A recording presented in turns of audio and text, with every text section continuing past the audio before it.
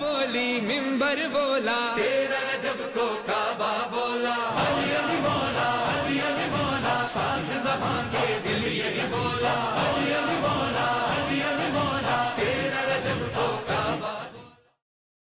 अऊज़ु बिल्लाहि मिनश शैतानिर रजीम बिस्मिल्लाहिर रहमानिर रहीम अल्हम्दुलिल्लाहि रब्बिल आलमीन वस्सलातु वस्सलामु अला अशरफिल अंबिया'i वल मुरसलीन खातिमिन नबिय्यीन अबिल क़ासिम मुहम्मद सल्लल्लाहु अलैहि वसल्लम व आलिहि तय्यबीन अत्ताहिरीन अल मासूमीन अलैहिमुस्सलातु वस्सलाम वल्लअनतु दाइमतु अला आदाइहिम अजमईन मिन यौमि अदावतिहिम इला यौमिद्दीन अम्मा बाद। Assalamu alaikum jamia wa rahmatullah. We are celebrating the month of Rajab, and in this month we are celebrating the wiladat of Ali ibn Abi Talib alayhi salatu wasalam. 13th of Rajab, Friday the 13th of Rajab, is the wiladat of Ali ibn Abi Talib alayhi salam, and he was born in the 30th year of Amul Fil, or in the Islamic calendar we say usually that he was born 10 years before Bi'sat of the Holy Prophet sallallahu alaihi wasallam. So the Holy Prophet was 30 years of age when Imam Ali was born, and he is born to Imran or Abu Talib, famously known as, and Fatima bint Asad, salamullahi alayhima. May the salutations of Allah be upon both of his parents. Both had 4 sons and 1 or 2 daughters. Some say 1 daughter, some say 2. Imam Ali had 2 sisters. Now his oldest brother was Talib, second one was Aqil, third brother was Ja'far, and Imam Ali was the youngest of the 4 brothers. And between the 4 brothers there is a 10-year gap. So each one was 10 years younger than the other. So the oldest brother was same age as the Holy Prophet sallallahu alaihi wasallam, and the Holy Prophet and Imam Ali alayhi salam, they were first cousins. Their fathers were brothers. So Abu Talib and Abdullah was younger brother of Hazrat Abu Talib. So Hazrat Abdullah alayhi salam is younger brother to Hazrat Abu Talib alayhi salam. Now both of them were very close, and you can divide the life of Imam Ali alayhi salam into 5 parts. The first is from Wilada to Bi'sat, that's 10 years, and then from Bi'sat to migration, Hijrat to Medina, that's another about 13 years. So he was 23 when they migrated, and then from Hijrat, migration to Medina till the death of the Holy Prophet, so that's another 10 and a half years you can say. And then the third portion is after the Holy Prophet till his khilafat, so that's about 25 years. That's the longest duration of his life out of the 4 portions. And the 5th part is his own khilafat, his own rule, when he was in control of the government, he was in reign. And that's 4 years and 9 months, and that's the 5 durations of his life. And we'll try and talk about in this series each one of the 5 portions of his life. The first one is his wiladat. His wiladat, according to all Shia Sunni big historians, he was born inside Kaaba, inside the main house of Allah subhanahu wa ta'ala, main house of God, in Mecca, in Masjid al-Haram, inside Kaaba. Wulida fi jawfil Kaaba. So all big historians like Mas'udi and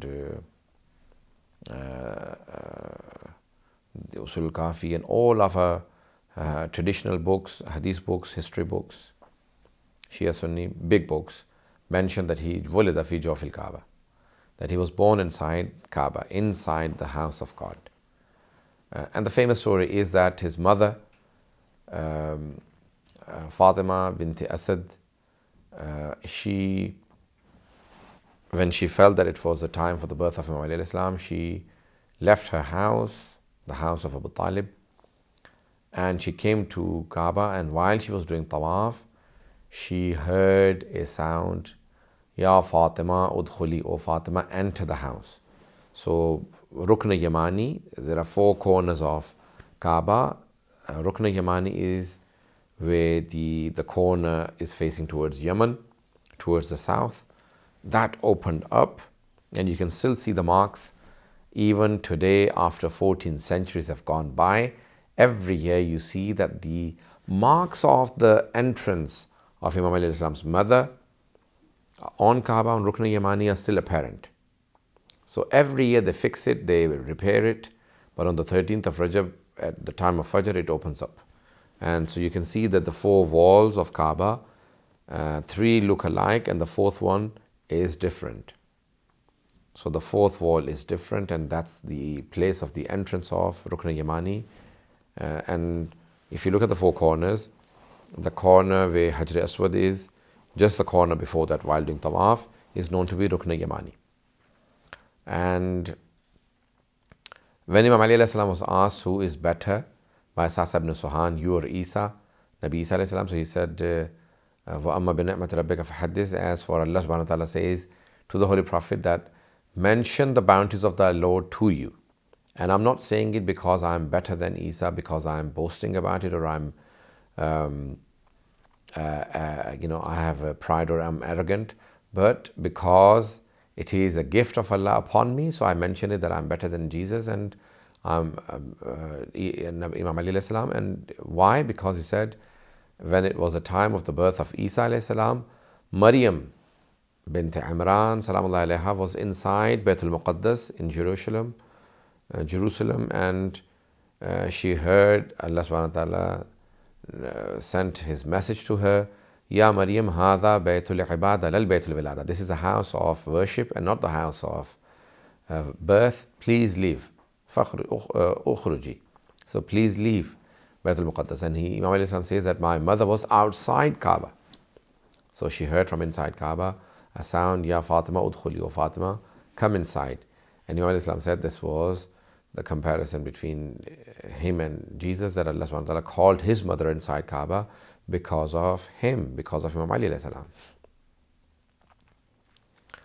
Nevertheless, so this is the first part. He was born, and the 3 days he was inside Kaaba, his mother remained inside because the door was locked and closed and no one could go inside, but the wall had cracked open and she went inside and gave birth to Imam Ali salam, and the wall was closed for 3 days. When again on the 4th day she left the Kaaba, the Holy Prophet ﷺ came to receive his aunt Fatima bint Asad and Imam Ali salam, and the Holy Prophet picked him up and kissed him, and his aunt had said to him that my son has not opened his eyes for 3 days. And as soon as Imam Ali salam came to the arms of the Holy Prophet said, خَصَّصْتَنِي لِلنَّظَرِ خَصَّصْتُكَ لِلْعِلْمِ. You have specified, you have chosen me for your look, for your glance. You have now opened your eyes to look at me first. You did not wish to see anything before looking at me. I have specified you for the knowledge of Allah subhanahu wa ta'ala, all the knowledge that I get. The wahi, meaning the revelation, it is for you. So that's the beginning of the life of Ali ibn Abi Talib alayhi salam in this world. We do believe that the holy personalities like the Holy Prophet Imam Ali alayhi salam, Fatima Zahra salam alayha, Imam Hassan alayhi, Hussain alayhi salam, they were created before the creation of the heavens and the earth. So they were the first creation of Allah. I don't want to go into that, but I'm going to talk about the life of Imam Ali ibn Abi Talib alayhi salam.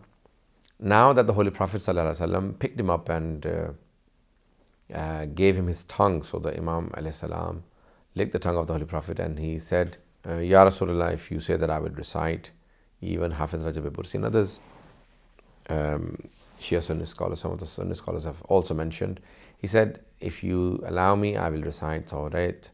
If you allow, then I will recite Zabur or Injil, or if you allow, then I will even recite Quran. Quran wasn't, the revelation hadn't started yet. So he recited those books, and the Holy Prophet said, you recite those books better than the prophets who were given those books. So now this is the first part, and as a child He was named Haydar by his mother, and Zayd and Ali by his father. And hence he is famously known by the name Ali, because that was a name given to him by Allah subhanahu wa ta'ala. Allah gave his name to Imam Ali alayhi salam.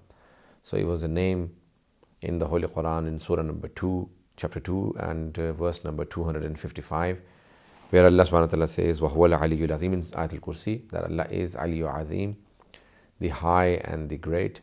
So that's the name. اشتق من علي, there's a poetry that the name of Imam Ali alayhi salam was chosen by Allah subhanahu wa ta'ala. He gave the name to Imam Ali alayhi salam. So he gave the name Ali to Imam Ali. So Haydar is basically the attacking lion in Arabic. This is his early childhood, and he was very close to the Holy Prophet, and it was the Prophet who had been married to Khadija al-Kubra salamu alayha at the age of 25. At the age of 30, when he did not have any children, he asked his uncle Abu Talib to say that, "Oh uncle, I want your son Ali," and therefore he was an adopted son to the Holy Prophet and Khadija salamu alayha. The Holy Prophet sallallahu alayhi wa sallam and Khadija, they were bringing him up. In that time, he was not only just beloved to the Holy Prophet, but he was a very loving person to the Holy Prophet. So he loved the Holy Prophet very dearly. And hence you see in Khaybar, the Holy Prophet says, لَأَعْتِيَنَّ رَأْيَةَ غَدًا رَجُلًا كَرَّارًا غَيْرَ فَرَّارٍ. Tomorrow I'll give the banner to a man who does not escape from the battlefield. He is firm when he's fighting the enemies. يُحِبُّ اللَّهَ وَرَسُولَهُ وَيُحِبُّهُ اللَّهُ وَرَسُولُهُ. Allah and His Messenger love him, and he loves Allah and the Messenger of Allah. So the love was specified from Allah and the Holy Prophet for Imam Ali, and Imam Ali alayhi salam dearly, truly loved the Almighty God and the Holy Prophet sallallahu alaihi wasallam. So therefore, there was a very close bond between the Holy Prophet and Imam Ali alayhi salam. Now, as a child, in the first 10 years, he was in the house of the Holy Prophet, and it was the Holy Prophet who would escape from Mecca. Mecca of that time was not the ideal place to live in, because the Arabs had idols they would bring to Mecca when they would come for pilgrimage. Pilgrimage was started from Hazrat Ibrahim alayhi salam. So whenever the Arabs came to Mecca, they would bring idols with them. They would bring all sorts of things with them, like alcohol, and there was drinking and adultery, fornication going on in Mecca. People would bury their daughters alive, and the Holy Prophet ﷺ did not like any of that. So therefore he would go to the cave called Hira, Ghar Hira, which is on the outskirts of Mecca, and he would go up into the mountain and pray, go into seclusion, go into i'tikaf for days. And sometimes he was there for only a few days, 3 days. Sometimes he was there for longer times, like a month or even 40 days. And it was Khadija al-Kubra salamu alayha and Imam Ali ibn Abi Talib alayhi salam who would quickly go up to the mountain and take food for the Holy Prophet, food and water outside Mecca. So they would walk all the way up to Hira, the cave, and they would bring food for him. So Imam Ali salam had shown his love even from early childhood. So he would come with the Khadija al-Kubra. And he says in his words that, do not compare me to yourselves, because I prayed behind the Holy Prophet. When no one knew about the prayers, I stood behind him or next to him, because right behind the Holy Prophet was Khadija al-Kubra, and he was Imam Ali alayhi salam, who was standing right, beside the Holy Prophet on the right hand side, a little bit behind him, praying in Mecca, Masjid al-Haram, and so therefore he was very close to him. During that time, Imam Ali alayhi salam was observing everything that the Holy Prophet was doing. So he was watching out for the Holy Prophet, and he was being trained by his parents as well to look after the Holy Prophet, to protect the Holy Prophet in the future when he announces so the protection of the Holy Prophet was the responsibility of 5 personalities. His grandfather, Abdul Muttalib, his mother, Amina, alayhi salam, his uncle Abu Talib, his uncle Hamza, and his aunt Fatima bint Asad. And one by one, when he was small, he was, he lost his father first. Some say just before his birth, some say just after his birth. A month or 2 after his birth, he lost his father. Some say 2 months before his birth. Nevertheless, his mother died when he was only about 6, and then his grandfather when he was 8. So the Holy Prophet was being now looked after by his uncle Abu Talib and his aunt Fatima bint Asad. So the Holy Prophet ﷺ was very close to his uncle and aunt. And as he became older, when he was 30, his cousin was born, Imam Ali alayhi salam. He always called him a brother because he was his cousin, but he also had brought him up. During this time, when Imam Ali alayhi salam was being looked after by his uncle, Imam Ali alayhi salam was being looked after by his cousin. He also was being continuously told by his father to look after the Holy Prophet. So from very early age, not only that he loved the Holy Prophet, but he was also learning to defend him, learning to protect him. And as an infallible, he does not need any training or learning like the normal people. So his learning is not like me and you, because he's infallible. He is special. He has special knowledge. He is infallible. So, but he was, his learning is different. So his father and his mother knew that this child is not an ordinary child. They knew, just like the Holy Prophet sallallahu alaihi wasallam, Ali ibn Abi Talib alayhi salam is also special. Now that he became 10, the Holy Prophet sallallahu alaihi wasallam announced that he is the messenger. Many times people say, why did the Holy Prophet not announce earlier that he's a messenger? Because Jesus announced in the cradle. What was he lacking? He wasn't lacking anything. The society was lacking a protector.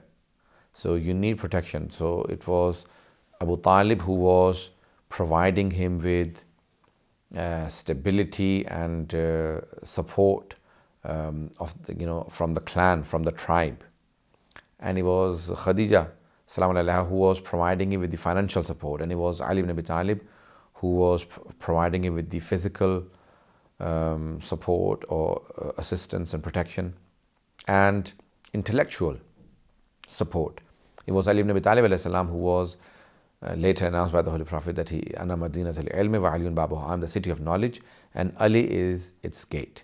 So it was Ali ibn Abi Talib who was going to protect and deliver the intellectual message of the Holy Prophet sallallahu alaihi wasallam.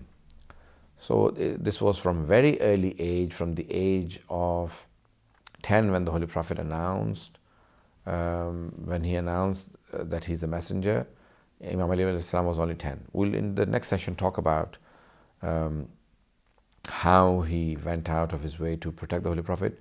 But during those first 10 years, he went out with the Holy Prophet, when the Holy Prophet was grazing the sheep many times, or in his business deals and in his travels for business, and in his dealing with the people in Mecca.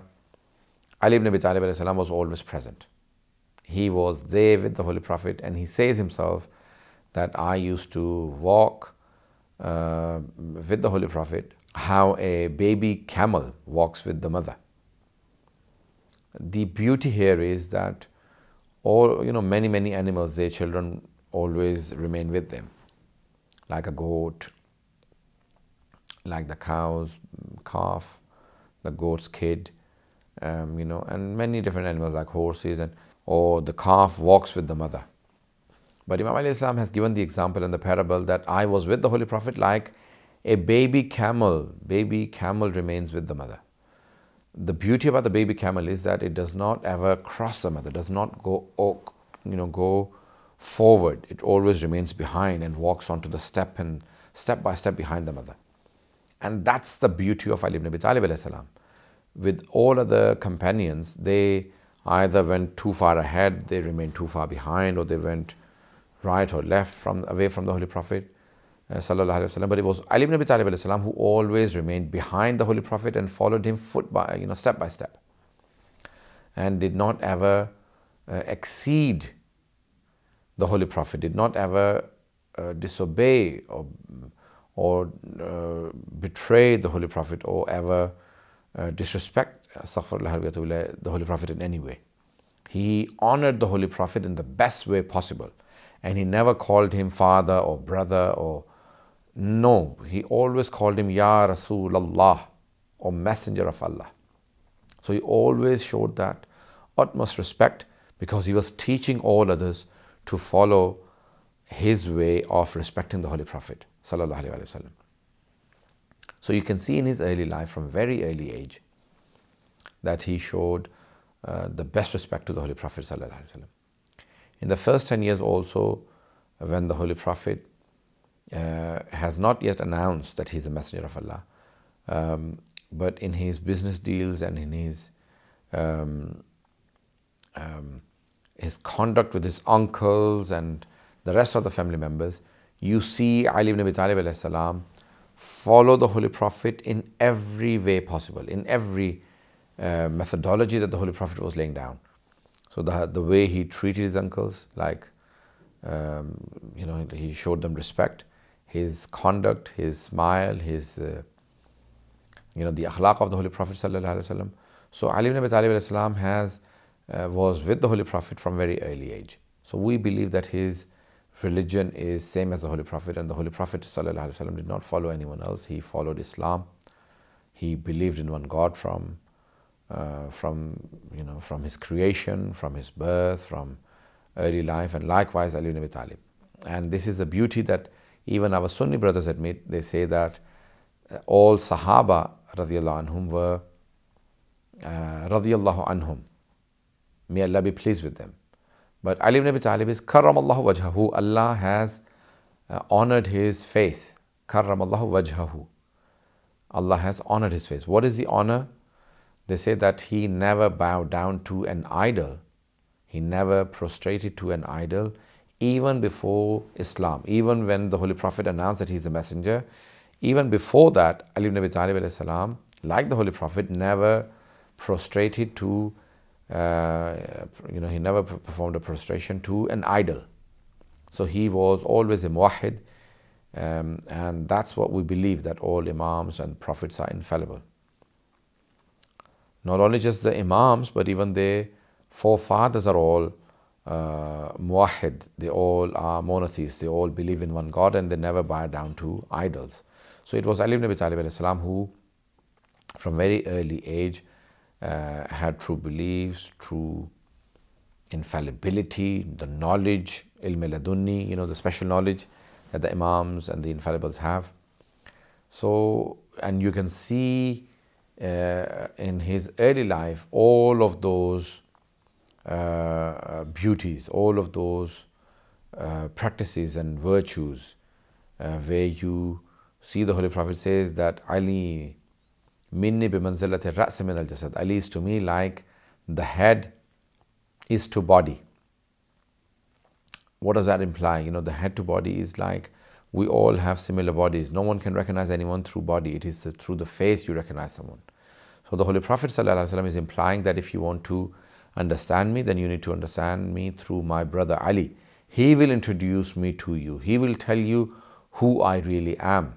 He truly understands me. He is my head. Head is the way of recognition. You recognize me through my brother Ali. Your five senses, 4 of them are on your head.